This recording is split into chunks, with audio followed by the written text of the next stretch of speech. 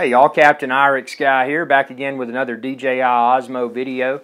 Now you may have seen my initial field test of the Osmo, and I'm very pleased with the performance. But with that being said, what I'm going to do within this video is point out some of the things that I'm not super satisfied about. Now with that said, I still love this camera. I will continue to use this camera, and actually I preference it over my GoPro Hero 4 Black and a Feiyu gimbal with monopod extension for the GoPro Hero 4 Black. So with that being said, let's jump right in here. The first thing that you may notice is that the Osmo comes with a really nice case, and check the link within this video's description. You can find the Osmo and the various accessories. So check that out, and then also the iPod Touch that I use with the Osmo. Not every iPod Touch model will work with the Osmo. But the first thing you'll notice is the case. Very nice case, obviously not waterproof, but semi-hard and something where it's probably somewhat resistant to the elements. So if you're trying to get out of bad weather quickly, it may temporarily protect it. Also, since it's semi-hard, you put it in a camera backpack along with other gear. It's going to better protect the Osmo, and that's important because when you're buying something at this price point, it is an expensive camera. And it's something that you would prefer not to have damaged. This has, as you saw in my unboxing video, it has the little loops here where you can optionally attach the included shoulder strap. I don't use the shoulder strap, but it's nice to have it there. What you may not think about with this, and I didn't think about it initially, but what do you think of when you see this? And not just a problem for me, because personally I feel that guns are fine in responsible hands. But with that said, when you carry this, whether it's an airport, wherever you're going to shoot video, inevitably it looks like you're carrying a revolver, and that could create some unwanted encounters in the field. Just a heads up. So I wish they would redesign this case to make it look less like a pistol. So let's get into it and talk about. Whoa! Almost dropped it in the water there. That wouldn't be good.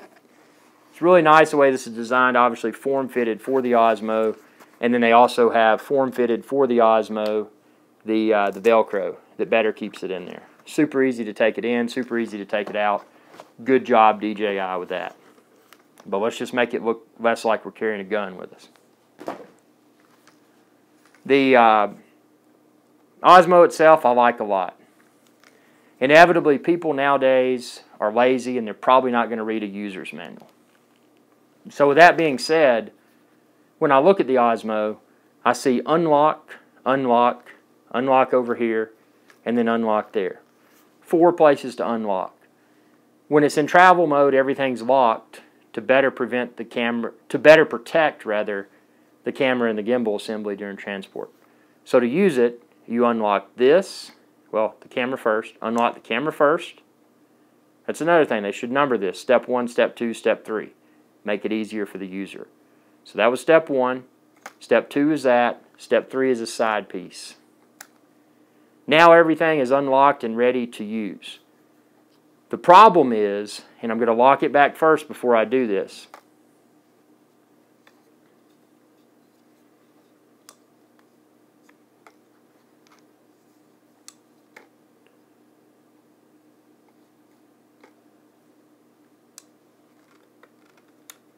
Okay, so now everything's locked back.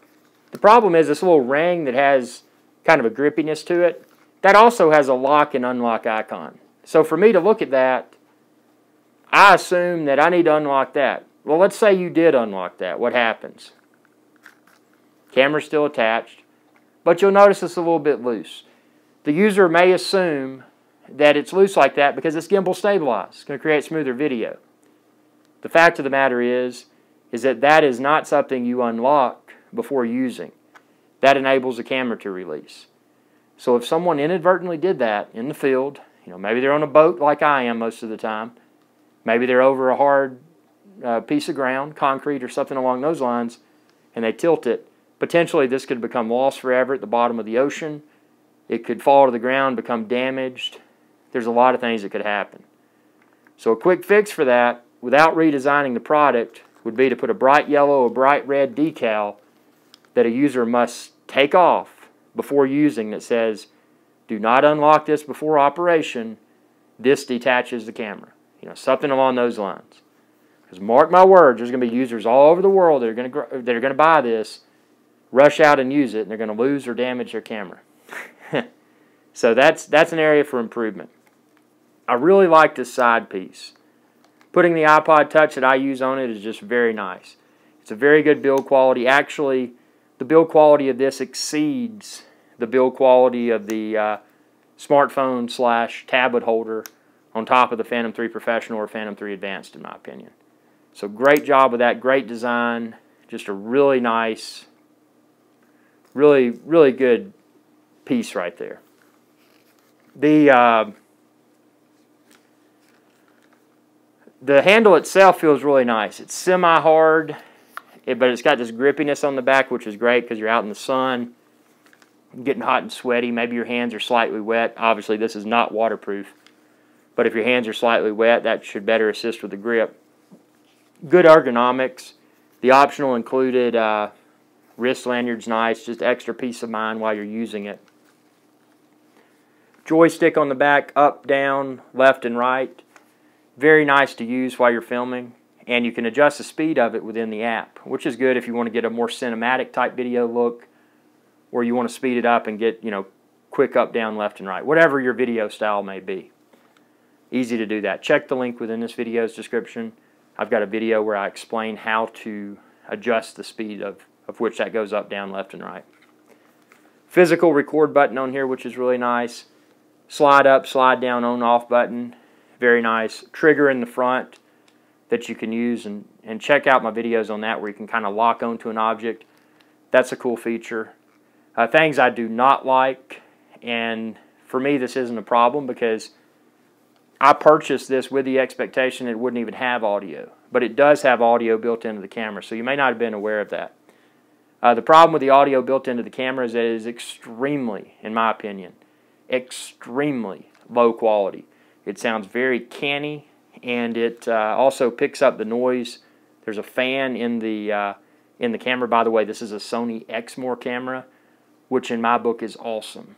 My other 4K cameras that I use are also Sony, so it's nice to have this in my arsenal. But yeah, that mic, very low quality, but it's good to have because if you do like I do, and you are in a situation where you're recording audio with your video, you can record it externally, and then this audio is at least high quality enough to sync your audio with your video in post-production. So that's, from that standpoint, it's great because I can't do that with the Phantom 3 Pro. Obviously, Phantom 3 Pro camera has no audio. So that's nice that they included audio capabilities with this. But, you know, don't, in my opinion, don't buy this with the expectation that you would want to use the audio for anything more than just a novelty or syncing. I mean, for syncing, it's great, but to actually use the audio recorded with this in any sort of production, even if it's an informal production, I would not use it. It's very, very poor quality in my opinion. But with that said, this Osmo, and again, I've used GoPro since GoPro Hero 2.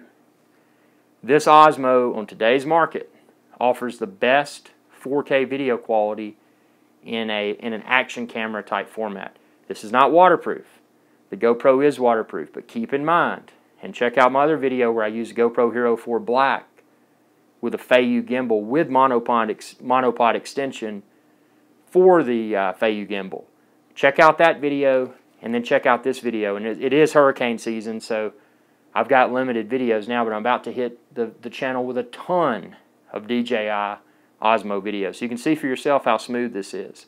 And what's remarkable, if you compare the videos filmed with this in 4K 30 frames per second to the GoPro Hero 4 Black videos that I filmed in 4K 30 frames per second with the monopod extension on the Feiyu gimbal, you're probably going to feel like I do and realize that this, even though it's short and handheld, it offers superior video quality and superior video stability. So that's really nice. And obviously you can get the optional monopod extension for this, as well as suction mount and several other mounts, bicycle handlebar mount. Check the link within this video's description. I'll list all of that there, as well as the Osmo, of course. But yeah, I mean, if you're torn between this and GoPro with a gimbal solution, this is going to provide better video, in my opinion. And keep in mind, you say, well, man, the GoPro is waterproof. Yeah, the GoPro is waterproof. But show me a gimbal that is waterproof. So when you're using that GoPro on a gimbal, unless there's a product I'm completely unaware of, then the camera being waterproof is not going to matter, because if the gimbal's not waterproof, how are you going to take the GoPro and the gimbal under the water or out in the rain? So think about that. And you know, I'm not one that's married to one brand or the other. I mean, obviously, I've used GoPro cameras a lot longer than I've used DJI drones and DJI cameras. But with that said, you know, I'm not married to GoPro and I'm not married to DJI. What I think this signals, the Osmo, and I would buy it again without hesitation. What the Osmo is now is just a really high quality way to capture 4K video that's gimbal stabilized while you're in motion. And these are results that I cannot get with any other camera, 4K camera rig on the market today. So from that perspective, it does exactly what I need it to do. But from a design perspective, again, they need to more clearly identify how to lock and unlock to better prevent people from damaging their camera right out of the box. If they're going to include audio, they need to include a solution that at least is as good, if not better, than a GoPro Hero 4 camera audio. Or they need to just notate, hey, you know, the audio in this is for reference purposes only. It's really, really poor quality audio. The fan noise, if they are going to keep this microphone set up like they have, they need to somehow make it to where it doesn't pick up the fan noise from the fan in the camera. Yeah, the audio is the biggest gripe. And again, it's not a problem for me because I have no intent to use the audio except for syncing video with my externally recorded pro audio in post. But for people that do intend to use the audio, there are a lot of people online right now that are up in arms because of the audio quality, and that's justifiable. Good product. I like it. Could they have better executed with the release? This is the first Osmo that's hit the market. Could they have better executed? Yes. Will the next version of the Osmo be better? Hopefully it will be. But am I satisfied with this Osmo? For capturing 4K video, it's awesome. And I love it. And I love the Sony Exmor base camera. So again, check the link within this video's description. You can find all of this online. Share with others. Drop me a message. I'll be more than happy to try to respond. And thanks for watching, and y'all have a good day.